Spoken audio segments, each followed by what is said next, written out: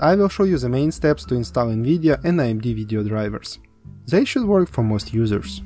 If you have an Nvidia card, you can improve its performance by installing Nvidia proprietary driver.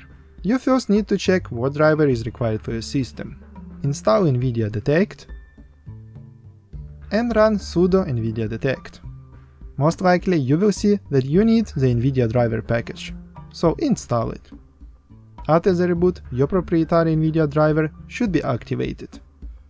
You can also tweak it through the Nvidia settings. AMD cards should work out of the box with a free driver.